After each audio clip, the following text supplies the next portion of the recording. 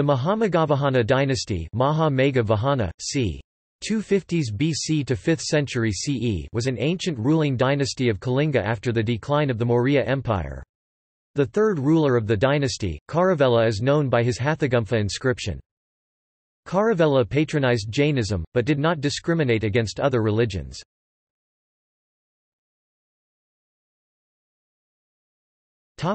Architecture. Udayagiri and Khandagiri caves is the most prominent example of Mahameghavahana dynasty work. These caves were built in 2nd century BCE during the rule of King Kharavela. Udayagiri means, "sunrise hill", and has 18 caves while Khandagiri has 15 caves.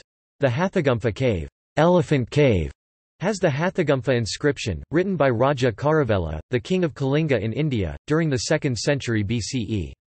The Hathagumpha inscription consists of 17 lines incised in deep-cut Brahmi letters starting with Jain Namokar mantra. In Udayagiri, Hathagumpha Cave 14 and Ganeshigumpha Cave 10 are especially well known due to art treasures of their sculptures and reliefs as well as due to their historical importance. Rani Ka Naur Queen's Palace Cave, Cave 1 is also an extensively carved cave and elaborately embellished with sculptural friezes. Khandagiri offers a fine view back over Bhubaneswar from its summit.